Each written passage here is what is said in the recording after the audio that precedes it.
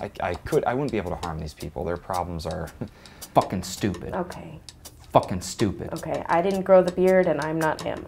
I've been logging hours in the hopes of, becoming a clinical therapist. What hospital are you affiliated with? Are you doing this through a practice? No, it's independently. I do it in my garage. Is intimacy a problem? Everything is a problem.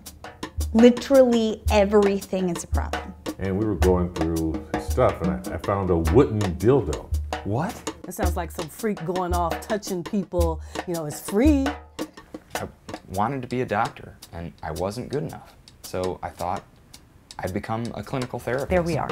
Under no circumstances will you engage in any sexual contact with any patient, or even romantic contact. Yeah, duh. I'm not going to do that with the train wrecks that walk in there. If a sparrow were you, I'd wish that sparrow a good day. I'm a sparrow then.